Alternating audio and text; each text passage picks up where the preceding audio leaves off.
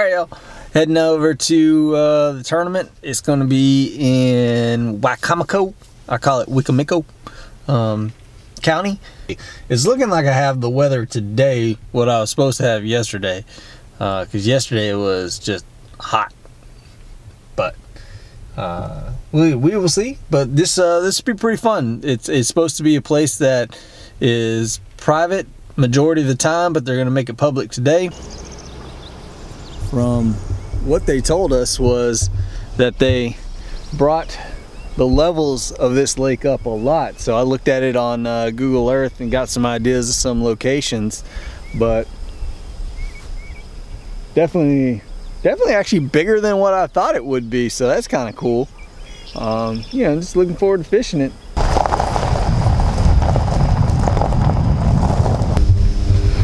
All right, y'all, got check in right behind me. Gonna go over here and check in and get ready to go fish. Thank y'all for supporting this. We didn't know how many people we could get, and we set a minimum or a maximum, and we got it, and we really appreciate it. We're glad y'all are here near and far, and we really hope you have a good day and you enjoy this place.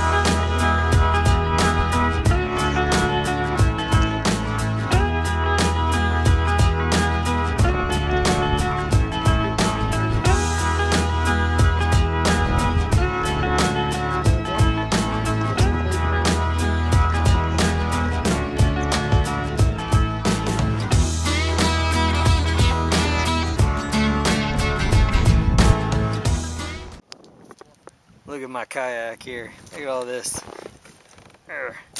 I'll just throw that over. Got camouflage with me. Old plastics. It's one heck of a day. One heck of a day. When I never trespassed here, I can tell. How about it? Thank you again. We're one of the ones that got this over. This was kind of a harebrained idea to try to bring awareness about the sport of kayaking in Wicomico County. Working closely in conjunction with Mr. Mark Whitelock, he's the superintendent of the landfill, and if we could all give him a round of applause for this beautiful story. Mark didn't want to say many words, but he's been with Wicomico County for 30+ years, and specifically as the superintendent of the landfill here late. And he's just, like I say, put in a lot of hard work and effort with his manpower and equipment and to make this look like what it looks today. I told a few of you earlier in the day, prior to our event, you could not see this pond. It was literally choked up just like that over there. So we've got a nice spot now that we can have kids. And the county Park and Recs is talking about this being our experimental first round of a tournament, opening up a year-long tournament series sponsored by Wicomico County. And we're also going to work to have more kids events up here. And just to let everybody know, the proceeds from today's tournament are going directly to the Park and Rec department to benefit the kids. They're going to buy new fishing rods, tackle, and everything else so they can have even more events. So again, from the bottom of my heart, I appreciate everybody supporting this. This is a dream come true. We didn't know how much response we would get. And to have everybody here standing in front of me, I'll tell you, I'm happy as I can be about it, and I hope y'all had a lot of fun. I really do. And it was pretty tight, guys. It was pretty tight. And then stick around, folks, because you got your raffle ticket for the door prizes when you signed up this morning. We've got some great gear that Survival Products has brought here. Local shop in Salisbury, Maryland that I've been involved with for over 15 years, even farther than that when I was a young Boy Scout getting all our camping gear from that store. They're kind of our heart right here in this area. So we appreciate them being involved. Joe Pagliere is the assistant manager for the store.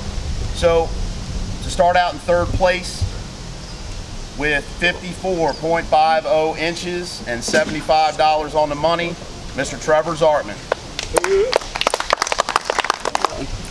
Oops. Oh, well. It's for the kids. And in second place with 56 inches on the dot, Mr. Matt Eichenberg, $150 money.